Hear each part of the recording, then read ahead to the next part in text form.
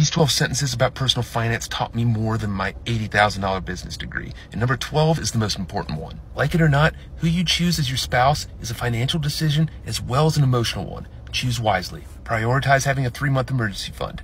Unexpected expenses will arise. Don't get caught with your pants down. After the emergency fund, prioritize paying off high interest debt. You're not going to outinvest a 20% interest rate that you have on a credit card. Have a budget. A good basic framework is 50% needs, 30% wants, 20% savings and investments. Invest your money. You will work until you die if you don't.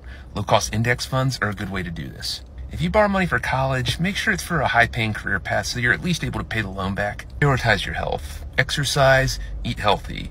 A healthy person has a million wishes. A sick person only has one. Saving $5 on coffee isn't going to make you rich. Saving money on the bigger decisions, the ones that end in zeros, like your home or your vehicle, will go much further. Live below your means. 64% of people live paycheck to paycheck, but you don't have to be one of them. Learn from the ones that did it before you. Read books. Listen to podcasts. More learning, less Netflix. Automate your finances. Bills, savings, investments. This is going to make your life a lot easier. Finally, trying to get rich quickly is how a lot of people end up broke.